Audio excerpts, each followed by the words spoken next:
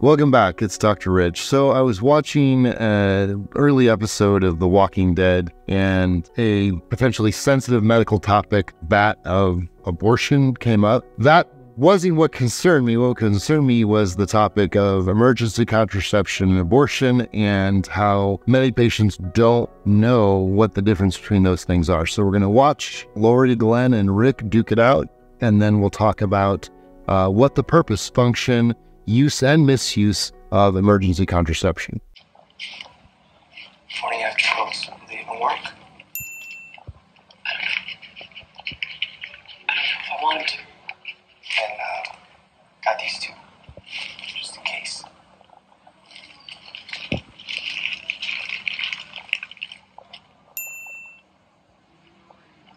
Prenatal vitamins. That's a hell of a choice. Morning after pill, prenatal vitamins. So she's taking a bunch of morning after pills, and then I wouldn't imagine within seconds she becomes nauseous. This is probably a regret phenomena and inducing vomiting here. Spoiler alert, taking a morning after pill will in no way affect an established pregnancy. So Rick finds the morning after pill and puts two and two together. And now for the confrontation. Something you need to tell me? We can't leave. I'm pregnant. Are you? I throw him up. So what do we learn? We learned that most people don't know what a morning after pill is. So the morning after pill essentially is just progesterone, 11-ogestrel, okay? It is specifically formulated as one pill, FDA approved, to be taken within 72 hours of unprotected intercourse.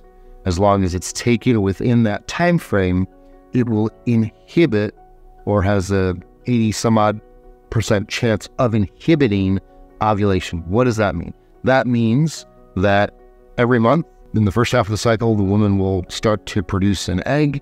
In the middle of the cycle, that egg will ovulate, or it will leave the ovary, enter the fallopian tube.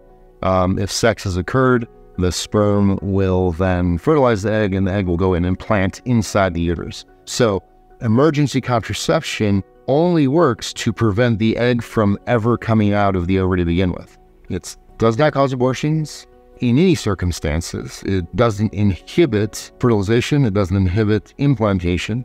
So if ovulation's already occurred, it just won't help as a morning after pill. It just won't help prevent the pregnancy that's already occurred. So the only mechanism of action is to prevent ovulation from happening. Now, long before there was a Plan B or a prepackaged morning after pill, there was the ability to take any combination birth control pill. If you add up a number of pills, we'll call it 4 pills that total 100 micrograms of estrogen and 0.5 milligrams of progesterone, and you take that and then you repeat that dose 24 hours later, that is also highly effective at inhibiting ovulation, does not cause an abortion, does not affect a pregnancy that's already established. Also, IUDs, copper IUDs and progesterone IUDs can also be used as emergency contraception, meaning that if you've had unprotected sex and you place an IUD within that 72-hour time frame, it can inhibit ovulation. It will also prevent implantation